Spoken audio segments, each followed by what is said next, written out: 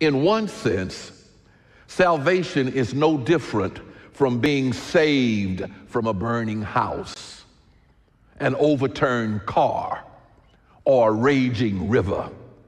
It is being saved from a predicament from which you cannot deliver yourself. And if we take that analogy one step further, sin is the burning house. Sin is the overturned car.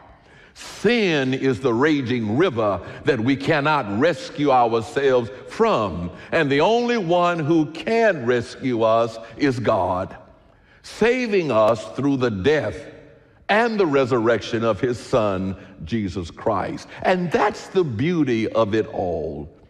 Salvation is not something that you can attain on your own.